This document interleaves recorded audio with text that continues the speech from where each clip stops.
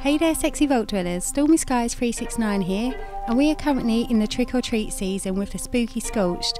So I wanted to share a little tip or two on how you guys can get your daily Spooky Scorched missions done.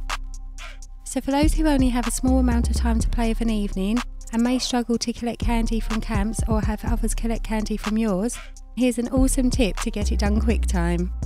So I'm in a private server and there's not many camps to collect from, so I would have to wait for the hour time down to run out before I could collect from my teammates' camps again.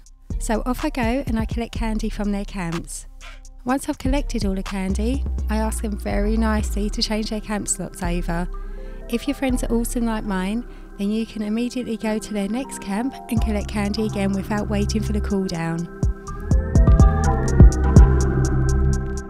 This method makes collecting those 5 candies really easy if you're struggling for time and don't want to server hop or fast travel too much.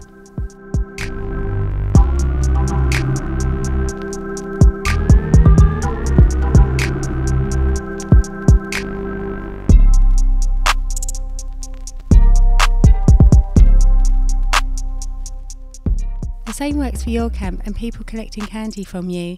You can switch your camp over and there's no cooldown time for others collecting candy from your camps.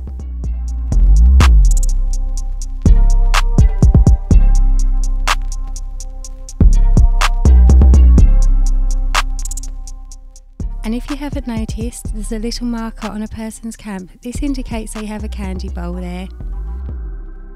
Hope this helps. Good luck guys, I'll see you soon. Bye.